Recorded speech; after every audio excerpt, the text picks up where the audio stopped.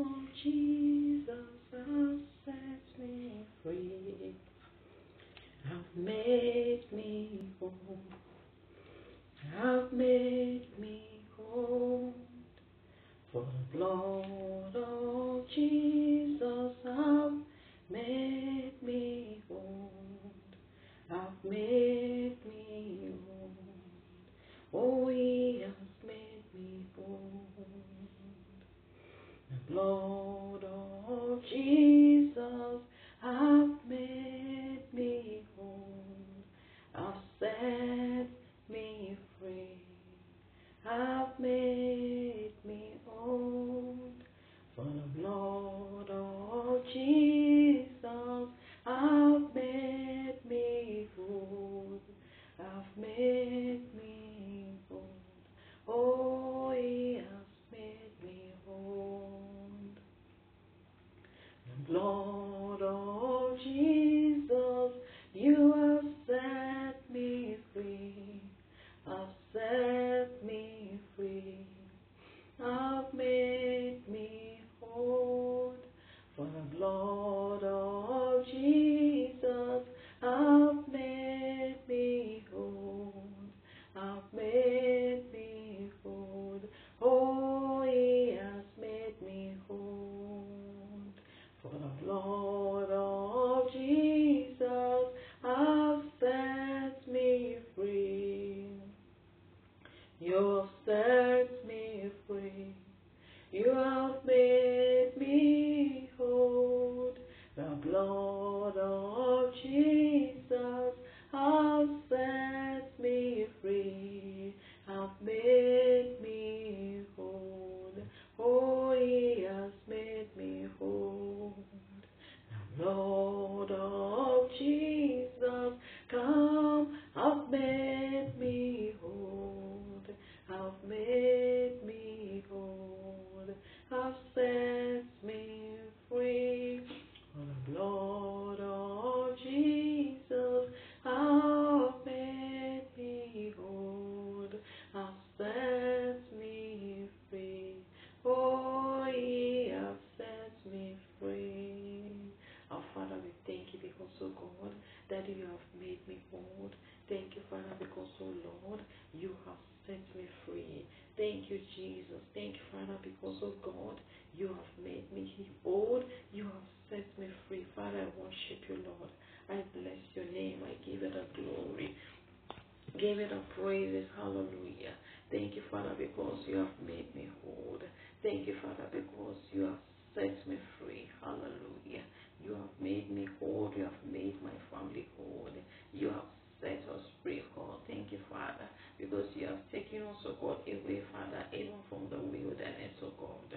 In the name of Jesus, from every form of wilderness, oh God. Jesus, Father, I thank you because, oh God, you take us away. You take my family away. You drag our families away. You drag our homes away. You drag our families away. In the name of Jesus, Father, from the wilderness, oh God, Jehovah, the wilderness of pain, the wilderness of suffering, the wilderness of anger, the wilderness of malice, the wilderness of iniquity. In the name of Jesus, thank you, Father, for the blood of Jesus, oh God, in the name of Jesus, that makes everything, oh God, to be possible, Father. Lord, I ask for mercy, oh God. We ask for mercy. We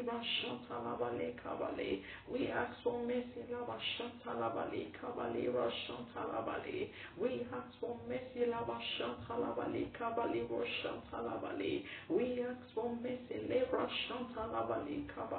We ask for mercy.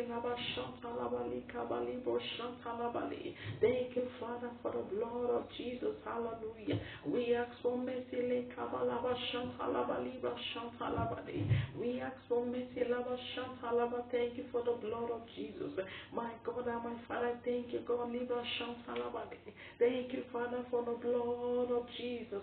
Thank you, Father, this morning for the blood of Jesus. For the blood that has come to set us free. In the name of Jesus, The blood that have come to set us free. Lekabalaba shantalaba libra shantalaba. The blood that have come to set us free. The blood that have come to set me free. I give you that glory. You are worthy, O God, of my praises. In Jesus' name I pray. Amen. Hallelujah.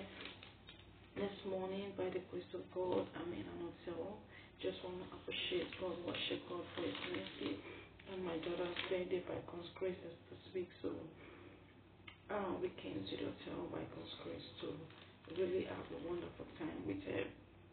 I'll be reading with you from the book of Isaiah, chapter 43. I might not be able to talk too much because I don't want to disturb the neighbors around, so I'm just going to be my voice is just going to be so silent in reading the Word of God.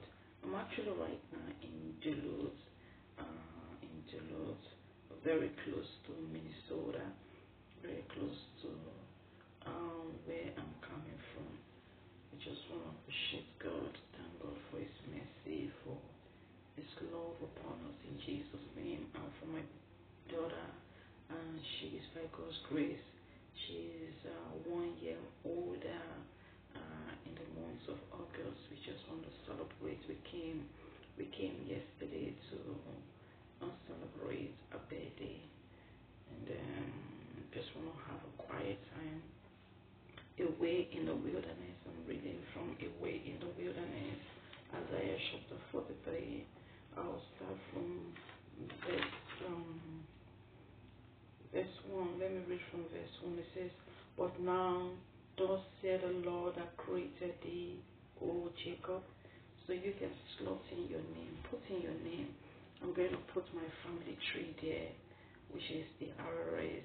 By God's grace, I'm RRA, and my dad's name is Afolayan. So I'm still using Afolayan. I'm going to change my name from Afolayan to RRA very soon. And so you're going to be seeing my change of name. It's going to be RRA and not Afolayan no more. In Jesus' name, amen. Not that I had any reason for doing that. Yes, I do have some reasons. Maybe we might discuss about the reasons why my name is still on Afolayan. Maybe some other time. But very soon it's going to be changed from Afolayan to RRA by the grace of God. Amen. Thank you. God bless you for understanding with me. So this morning, I won't be able to talk too much because, like I said, I'm in an hotel, in a very big hotel, and I don't want to disturb the neighbors. I don't want to disturb the neighbors. They are still sleeping. It's still early in the morning. They should be somewhere 6 or so, maybe 7. I didn't check the time before, coming to pray. I've already had my quiet time already this morning, and I felt I should also have quiet time with you, my viewers that normally follow me. Just want to have quiet time with you. Pray that you are also having a quiet time. Don't just depend on the quiet time you see on the TV. Also separate yourself sometimes, every day. Do it every day. Don't do it when you feel like it's not okay, it's not good for you. Always have your quiet time every day, every day. Do it by yourself. Are you married? Do you have children? Do you have husband?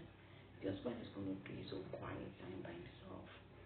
Your children will do their quiet time. Make sure that implement it, that they have their quiet time by themselves, either before they clean up, brush their teeth. Make sure that if they can do it maybe together, maybe separately on their own, it's even better they do it separately on their own before you now have the family altar. And know that these two altars are very important. It is called altar. It is called prayer. These two altars are very important. We have the family altar and we have the individual altar. Don't prefer the individual altar to the family altar. Both of them are very strong and very powerful, mighty instrument in the hands of God, and even in your own life. Because the truth is that a lot of things are happening. A lot of things are happening spiritually and physically. The devil is attacking families, whether you like it or not, whether you believe it or not. The devil is angry over a godly family, especially when the family is godly. The devil is attacking families. I wish I can name a lot of attacks. One is sickness, attacking families with sickness. Two, attacking families with anger and hatred. Manipulation from the kingdom of darkness is going on right now. And I pray that our homes will be filled with prayers, genuine prayers, and our homes will be filled with genuine love.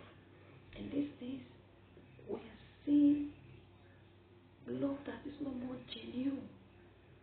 We act like we love each other, but deep in the heart is so deceitful. The Bible says that who can know it? And so, cover yourself with prayers, cover yourself with the word of God. Cover yourself with prayers and with the word of God. Let the word of God take charge over your family. Sorry, it's like my volume is kind of too low. I don't know if you're hearing me. Already I'm low, so cover yourself with prayers and read the word of God. There are temptations in the real world. Temptations are in the real world.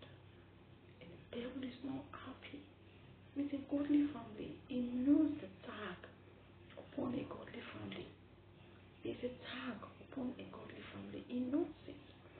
And so, they always want to manipulate and destroy the effect of God, the hand of God upon a godly family. It's dangerous.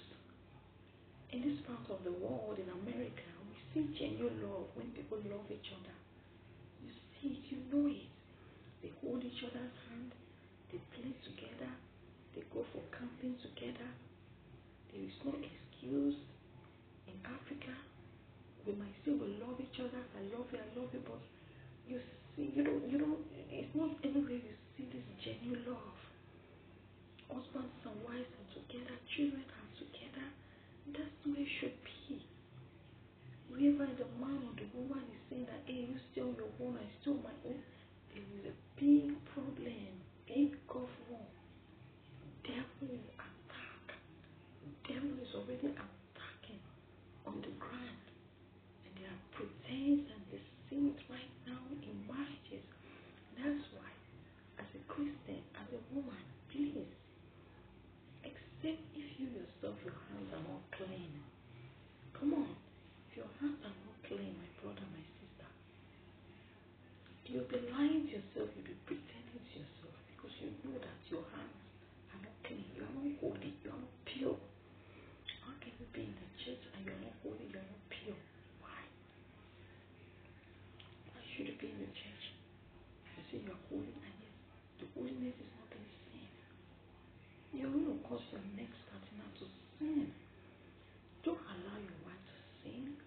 Don't allow your husband to sin. Why not enjoy yourself together?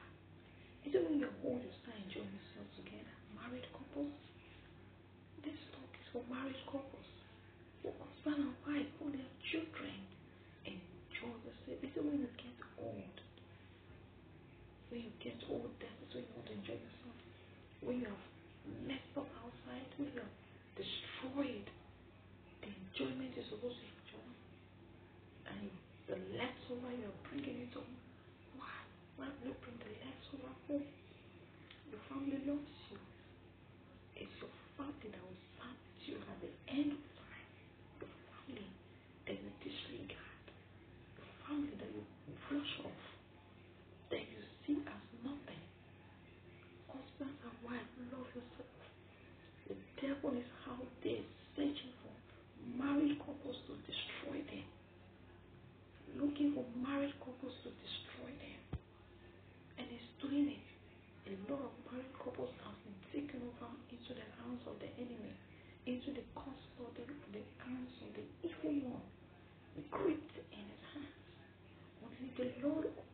two eyes, you know the truth.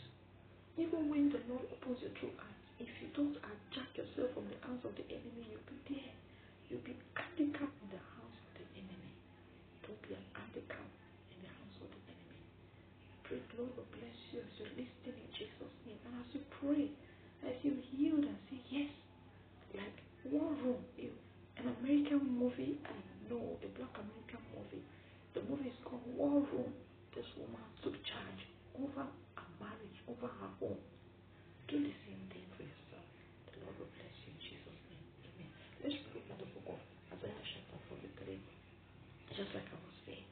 But now thus said the Lord that created thee, O Jacob, and he that formed thee, O Israel. Fear not, for I have redeemed thee. I have called thee by thy name. Thou art mine.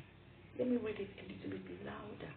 I believe that people have already started waking up, and there should be like a form of a bulletproof in this building that should separate my voice from other people's voices, because right now I can hear other people's voices talking. So I believe I can only hear my house. The TV in my house is already, my family is already awake. Right now I'm in a quiet place.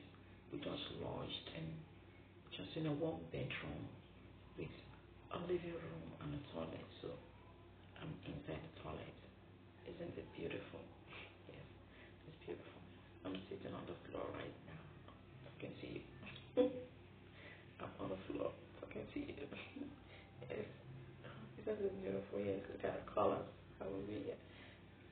And so God is talking to us. He said, I have formed thee. He said, I know you. He knows husband and wife. The moment you get married, your names are already registered in heaven. He knows you, and he knows the kind of children you are going to give birth to. And you better start praying now. He said, but now thus said the Lord that created thee, O Jacob, and he that formed thee, O Israel. Fear not, for I have formed thee. I have called thee by thy name. Thou art mine. Hear what God said. He said, thou art mine. So that means that the enemy is also still dragging God's children away from his hand. And let me tell you, if you are not careful, if I'm not careful, it will drag us away. And a lot of things are going on that the devil is dragging people away from the house of God gradually. God believes in commandments. He's the God of commandments. If you choose another God, He will release you. He will allow you to go to another God. And God does not want you to go to another God. That's why He's talking to you. He's talking to me. I pray that we will understand. I pray. Even Christians who call themselves Christians still don't even understand. Why? Why will Christians who are born again, this flesh will rot away one day. This flesh, the beauty and the glory and all those glamour you see outside, they will be destroyed one day.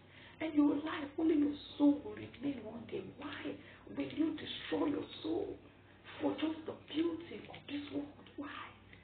Some people will say, let me just enjoy it now. Let me go and rot in hell. Do you know how many years you're going to spend in hell? Why will you want to destroy your family tree? Why will you want to destroy your marriage? Why will you want to destroy your life? For just the little enjoyment, pleasure that you're going to get from now. Why? And I'm also talking to unmarried couples. Sorry, unmarried people that are not married yet. Learn today. Go to church. Go to the Bible Living Church. And learn the word of God before you get married. And go and have training on marriage before you get married. If not, you're going to allow the devil to control your home unknown to you. Allow Jesus into your home. He said, but now don't say the Lord that I created thee. God said He created us. He's the one that created us. Remember, it's not the devil that created us. The devil is not the one that created you. He's God. And this God says, I know you. The person that formed you. Look, I came from Minnesota to Duluth. Look at the highway. Come and see the glory of God. Come and see the mountains, the trees, the valleys, all around. The chief, the King of Kings, created everything and made everything beautiful. Just for man, the sake of man. And yet man still do not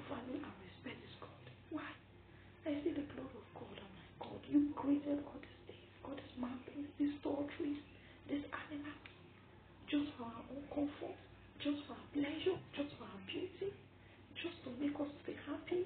And why are we going to be so wicked to you? Why? Oh man, why are you doing this? Let me move to fast forward to my daily manna today. My daily manna is actually from where I'm supposed to read from in my daily manna. It's from 18 to 21. So I'm going to start from 18 to 21. It says, remember ye not the former things, neither consider the things of old. So those things that are past, your disappointments, the troubles, the challenges that have happened in your life, forget about them and move on.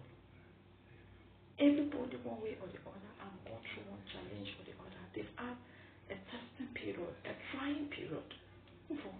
People have laughed at you. People have put your table before their dining table and be scared. You have been a ridicule. But God says, take your eyes away from those things. Take your eyes away from those things. Hold on to Him.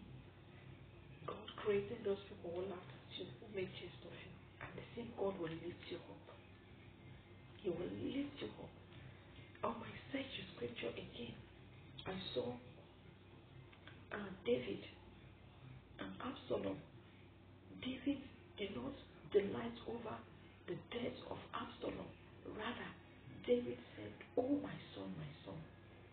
Absalom was about taking over the kingdom of David, his own father. Fortunately for Absalom, he was supposed to be the next heir, but he was not patient enough. In fact, everything all boiled down to sin. Because David sinned, Absalom also sinned, and Absalom wanted to retaliate, and Absalom wanted to take over the throne. But where I'm really going to is that David loved Absalom so much that he didn't want his son to die. And when the son died, he cried over the death of his son. And David is always like that. He loves people. And a part of the memory verse in the scripture I read, I think from Proverbs, is saying that don't rejoice over the fall of your enemy. That's where I'm really going to. Never rejoice over the downfall of your enemy. Don't rejoice over them. Rather, pray for them. Pray for them if they are not dead. Pray for your enemies, because when you rejoice over them, I think the Bible verse also said that God, maybe by adventure, God will take away, the wrath that they want to pour upon your enemy. So that means that when you rejoice over your enemy, that wrath that God wants to pour upon your enemy might come to you. So never you rejoice over your enemy. Pray for your enemy. And always be cautious. Pray for your enemy. Care for your enemies. Pray for them. Don't indulge in what they are doing. Don't delight in what they are doing. Pray that God will touch their hearts, because we are human beings. The heart is also tender. Though the heart is wicked, who created the heart? Is it not God? No matter how wicked they are, there will be a time that there should be your heart should change.